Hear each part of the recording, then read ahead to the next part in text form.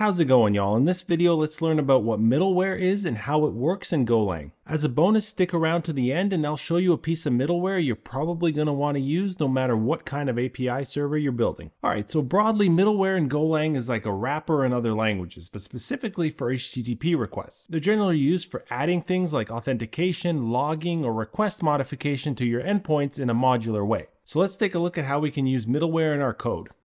Here's my basic web API where there's just one welcome endpoint which just returns a welcome message. Now obviously I need to protect this endpoint with authentication. One way to do that is to use an authentication function which verifies the username and password passed in against our database.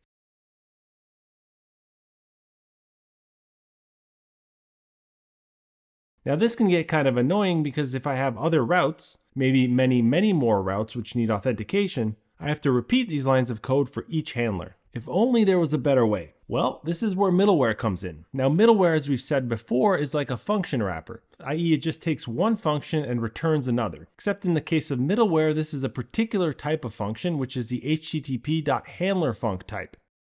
If we look up the definition of this type, it's just a function which satisfies this signature. It's any function which takes in a response writer as well as a pointer to the request and returns nothing. Alright, so let's write out an empty auth middleware handler.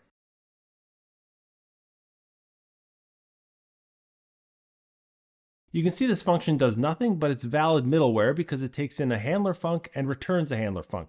Here now we can write our authentication logic.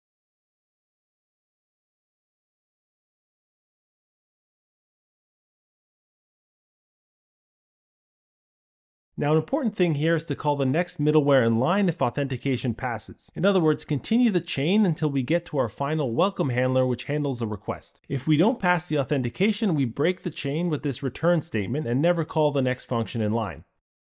Now we can also easily add other middleware, say for logging requests. So we've written our middleware functions, now we gotta wrap our handler with them. So first we'll create a list of all the middleware that we have.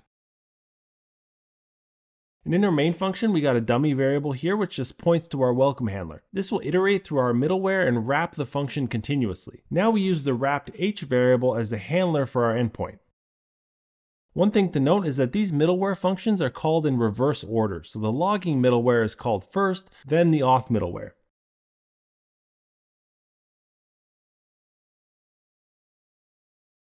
Let's try this out.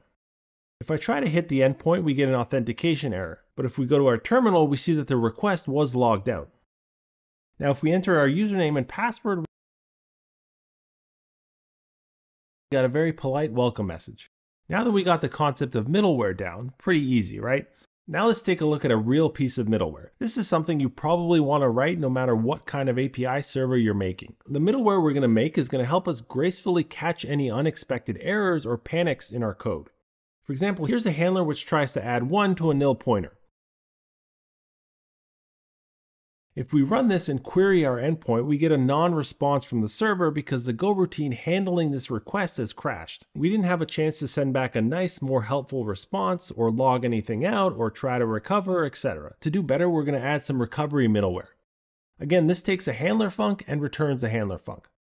For catching unexpected errors, let's meet the recover built-in function. This function serves a similar purpose to try and catch in other languages, in that it stops the error sequence before it terminates the program, but still returns the error information. Let's implement this middleware and then go through the code.